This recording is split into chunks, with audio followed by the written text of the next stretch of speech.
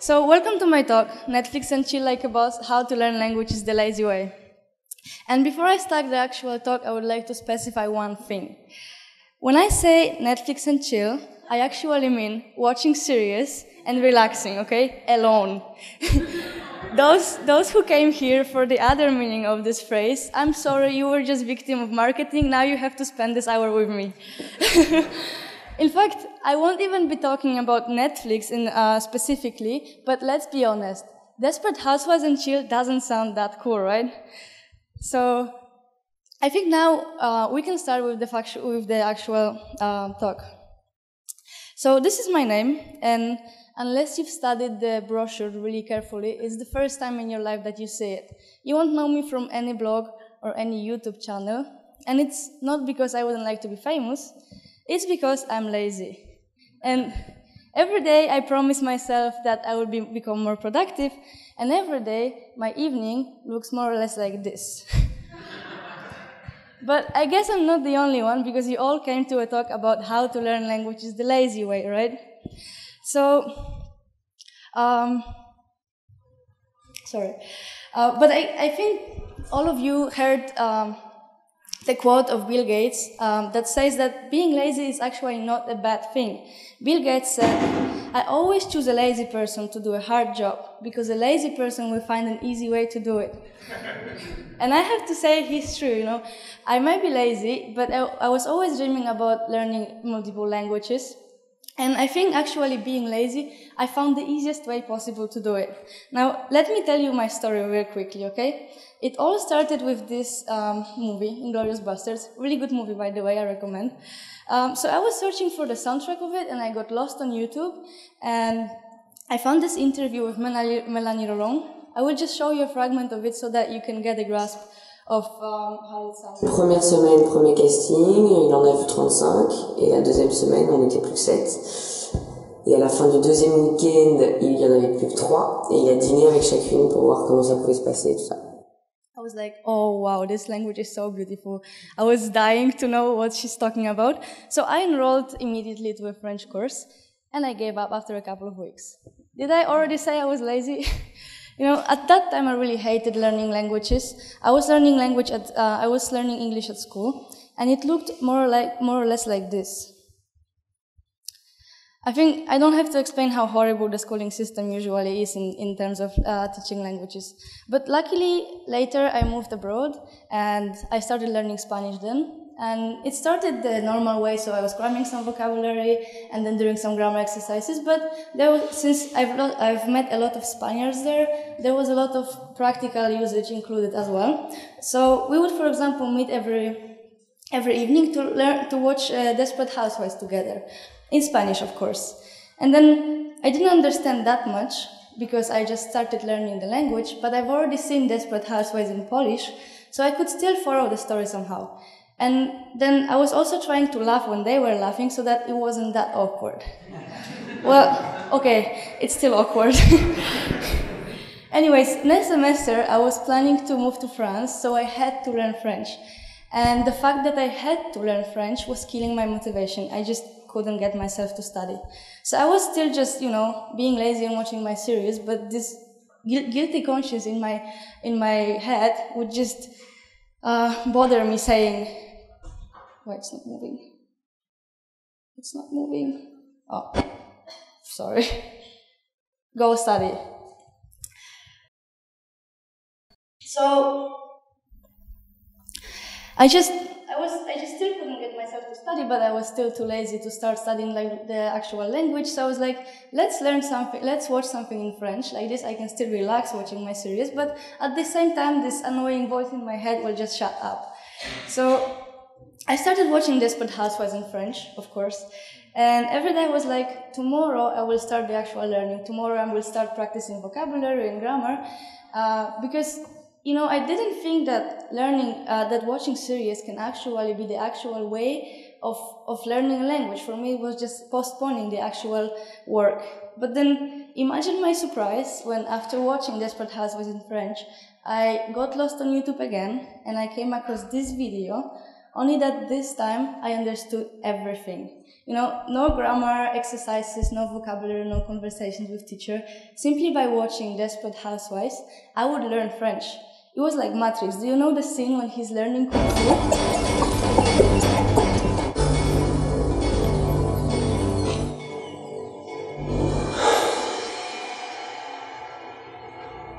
I know Kung Fu.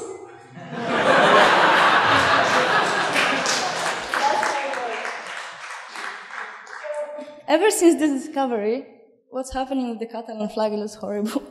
Ever since this discovery, I tested the method on many languages, from Spanish, Catalan, French, through German, Russian, even Chinese.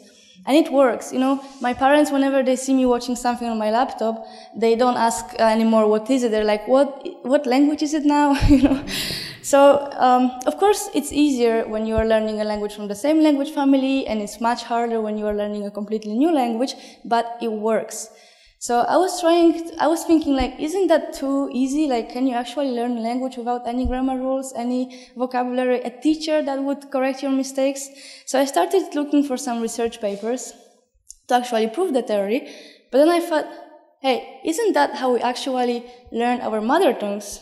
You know, when we were a child, we would observe a situation and then hear some expressions that meet that situation. For example, we would see our mother pointing at something sticking out of the ground, and she would be like, this is a flower, flower, flower.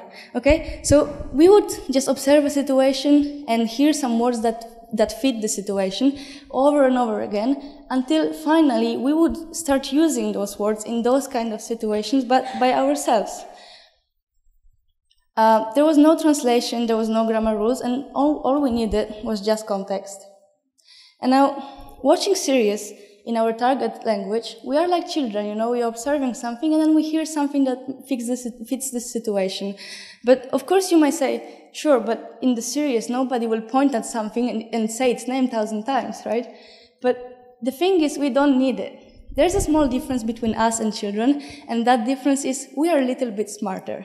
You know, we take it for granted, but there are a lot of things that we already know about the language, even before starting to learn it. For example, we understand emotions. We can read the emotions from people's faces. We know that if we do something wrong, we are supposed to say sorry. We know that if our friend tells us that she's pregnant, we are supposed to say congratulations. And it works for every language. Now, I would like to show you an example of how you can actually understand everything from the context. How many of you speak Hungarian here? Okay, you guys don't say anything now. Let's listen to a fragment of Desperate Housewives. Really short one. Bri, hogy vagyok? Lauren Baxter, nagyon örvendek. Now, I'm going to play it again and focus on what she's saying when the question marks appear on the screen. Bri, hogy vagyok? Lauren Baxter, nagyon örvendek. So apparently those two women just met. They are saying their names, but after saying their names, she's saying something else. What do you think it is she's saying? Nice to meet you. Exactly, that's exactly what she's saying. Nagyon örvendek, which means nice to meet you. It literally means I'm really glad, but it really doesn't matter. It's just what you use in this kind of situation. Let's try it again, another fragment. Már is ott vagyok! Uramisten, Mrs. Kevo, annyira sajnálom! Nem sírni, takarítani. Focus on the part when there are the question marks on the screen. What do you think she's saying? Már is ott vagyok! Uramisten, Mrs. Kevo, annyira sajnálom! Nem sírni, takarítani. So like she obviously broke some plates. What do you think she's saying to her boss? Yeah, exactly. I'm sorry. Annyira sajnálom, which in Hungarian just means sorry. See, I bet none of you would have actually thought you understand Hungarian. Don't forget to add a sticker to your badge. Well, I think I proved you all that learning languages through series is actually really easy and efficient.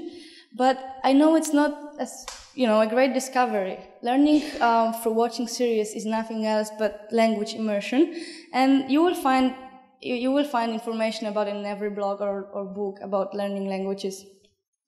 But here's where the essence of my talk actually starts. After learning Desperate Housewives in literally dozens of languages, I came up with some tips that I would like to share with you, and I think that will make the learning with series even faster and more pleasant. My first tip, and the most important one, is start early. I think the biggest mistake that people do is that they actually wait with immersion until they are fluent, and that's kind of pointless. Many of my friends would say, I will start watching series in Spanish when I'm on the intermediate level because now I don't understand anything. Yeah, and I understand you won't understand. I agree, you won't understand anything at the beginning, but it's not about that. When you're learning a new language, you have to tune your ears to the language. You have to tune your ears to start noticing sounds that you wouldn't notice before, to get used to the flow, the accent of the language. And it doesn't matter if you understand the word or not. You just need time, and the earlier you start tuning your language, the easier it will be for you to actually learn the language. You just have to expose your ears to it. And then, second of all, whether you are on the intermediate or even advanced level, you have to accept the fact that you will not understand everything from the very beginning. And here's why. I took a recording from a B1 plus Hungarian course, and let's listen to it. Yeah, but how can I play it? I can't. It just wouldn't, that's why it's not playing the videos. Anyways, what I wanted to say that the audios used in the course books are usually really clear, really slow, and they have nothing to do with the actual talk. So, switching from those artificial audios that we listen during our learning to the actual, speed of the conversation will always be painful, You just have to spend some time with the language to get used to them. And now I would like to say that taking this step for watching series can be easier than doing this from watching movies or from actually starting the conversation. And here comes my next tip. Watch series and not movies. See, when you are watching series, you're getting way more context. So it's way more easier for you to understand things. And I would like to show you an example from, surprisingly, Desperate Housewives. This is the Scavo family. We've been observing them for a couple of episodes already, so we know them very well. We know their voices, we know their accent, we know how they change their tone of voice when they are angry or happy, we know their favorite expressions. That makes the tuning part of your ears easier. You can understand them just after a couple of episodes, your understanding of them is really increasing. But then there's another part of it. Apart from their voices, we also know what are their names, their jobs, their problems, their hobbies. This really narrows down the context of what can we expect to hear. So it's really easier to guess what are they talking about. And then I'd like to think about watching series like talking to your really good friend, whereas watching movies would be talking to a stranger that you just met 10 minutes ago, right? When you're talking to your friend, you expect more what your friend can be talking about, you have some common background. It's easier to get to actual deeper conversation. But you know that friends should be chosen wisely, right? Here's my next tip. It's really important what kind of series you will choose for your learning. Now, it's a huge advantage if you've already seen it. It's not like you won't learn anything from a completely new series, but believe me, watching something that you don't understand at all is really frustrating and demotivating, and we don't want to lose our motivation to learning languages, right? So, remember how I watched Desperate Housewives in Spanish, although I just started learning the language? Well, between what I understood and what I remembered from the Polish version, I could still follow the story, and it was interesting to watch it. It was fun. So, next thing is, every topic, of course, comes with a set of vocabulary. So before you choose the series, you have to ask yourself a question: what is it that I'm most likely to talk about in my target language? Oh, sorry, I skipped some lunch. Am I most likely to talk about usual life, politics, advanced medicine, or maybe uncomfortable chairs and dragons?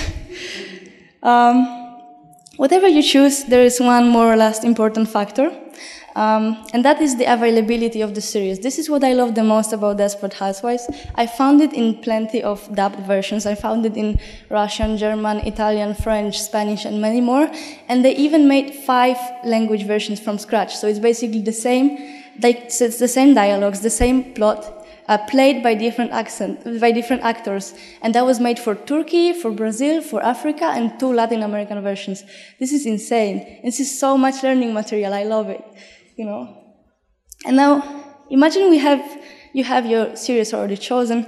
Here's the next important tip. Do not use subtitles. If there's one thing that you will remember from this talk now, I want it to be subtitles are your worst enemy, okay? And I'm going to show you why. I'm going to conduct a small experiment on you. Probably some of you already know it, but just to give you the idea. The instruction is to count how many times the players wearing white shirt pass the ball between themselves. Count how many times the players wearing white pass the basketball.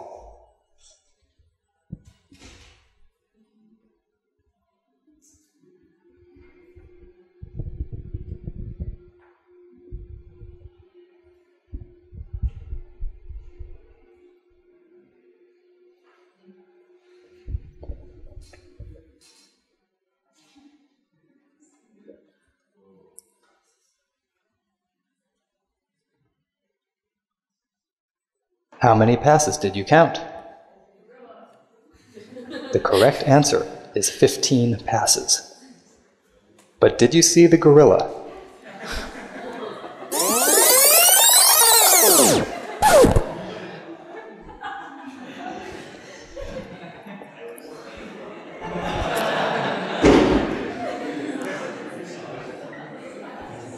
So how many of you got the correct answer and saw the gorilla?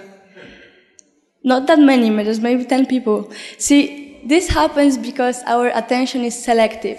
So we cannot fully focus on 2 things at the same time. And why am I showing that? Because our attention is selective, this is what happens every time we watch something with subtitles. Even if we understand, oh, sorry, not the screen. Even if we understand what they are saying, if subtitles are on, we still read them. Well, that means we are not focusing on listening at all. And of course, we improve at speed reading, but communication is not about that, right? Listening is more than 40% of communication, so unless you are learning Latin, sooner or later you will have to work on your listening skills. On the other hand, I could argue that learning vocabulary from series without subtitles can be even more efficient. See, when I was learning languages at the very beginning, I thought that if I will not know every single word in the language, I will never be fluent. So I was freaking out about it. I would write down every single new word that I've ever seen, only to not ever read it again. You know, I never came back to those lists. And sometimes it was getting really ridiculous. I still remember one word that I wrote down on my list, knee-high, so high as to reach the knees. And this is the first and probably the last time in my life I actually use it. You know, but once I started learning languages with series, I understood that you don't actually have to know the word to understand it from the context, and then that replacing the actual word with the description doesn't make you less fluent. It's like saying reaching to my knee instead of knee high. You know, it doesn't really make a difference. So ever since I discovered that, I started applying a new rule to my vocabulary learning. If a word is important, you will hear it again. If you never hear it again, it wasn't that important. So in short, you have to take it easy. You have to give your brain some time to naturally remember things.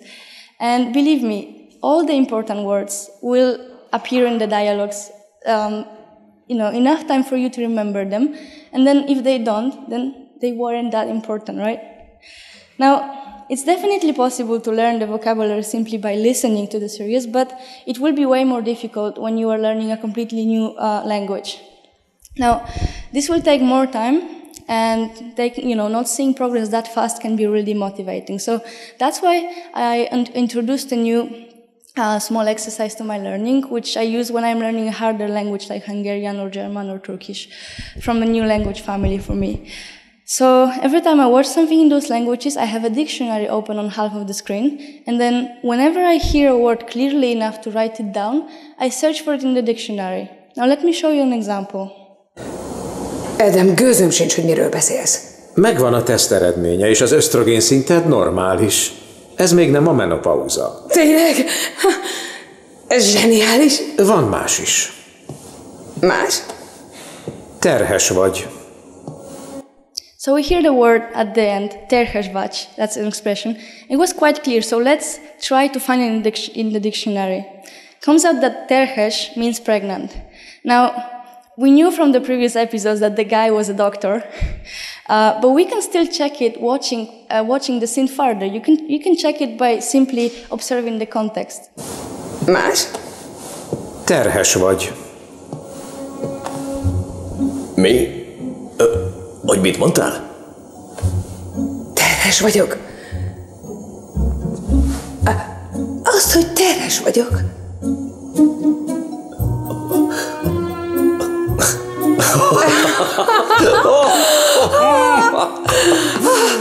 Well, it seems like we might be right. Like, the guy is happy, the father is happy, so she's probably pregnant, right? Yeah, the guy can be really happy and we can be really proud of ourselves because we found the actual word. Now, did you notice how many times they actually repeated the word after he said he's pregnant? He was like, "You're pregnant." "I'm pregnant?" And he was like, "What did he say?" "I'm pregnant." You know, so, and the good thing about Sirius is that the topic of being pregnant will be continued for the next episodes. So this is like an automatic spaced repetition system, you know? You learn the word more intensively at the beginning, and then as the episodes go on, it kind of disappears, but it stays in your memory. This is awesome. But why did I say that we can be proud of ourselves because we found the word?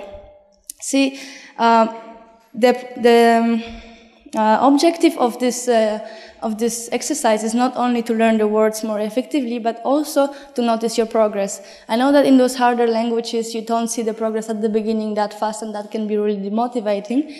But now, if you do this exercise, you will notice that within a couple of episodes already, you can catch more and more words. Like, really, like your capacity increases so fast. And it's not only because you know more words in this language, it's also because your ears tune to it, so you can hear it way better. And once you know it, you don't lose your motivation to learn the language. Now, what do I do with the words that I actually find in the dictionary?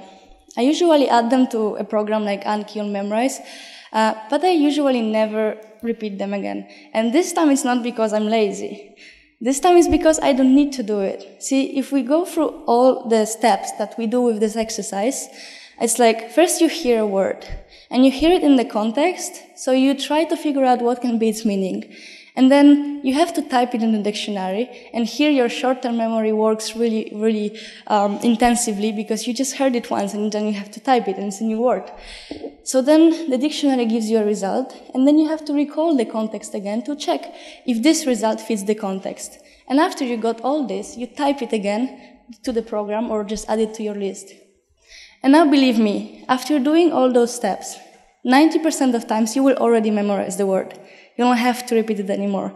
And it will still appear in the series in the next episodes. So the repetition to keep it in your long-term memory will be done automatically for you. Full service, you know, you don't have to do anything. Well, now I think we have the vocabulary all set up. Now we can move to the nightmare of the lazy language learners, which is our beloved grammar. Now, I have a good news for you. Watching series is like the best way possible to learn grammar. Remember how you learn your mother tongue's grammar? Well, definitely not from the books and rules, because you knew it even before you knew how to read. So you would simply hear the rules used in practice so many times until you actually start using it instinctively on your own. And I think the most classical example of how annoying the grammar can be is Spanish and its two verbs for meaning to be, ser and estar. There's also hi, I know. Sorry, where did I go?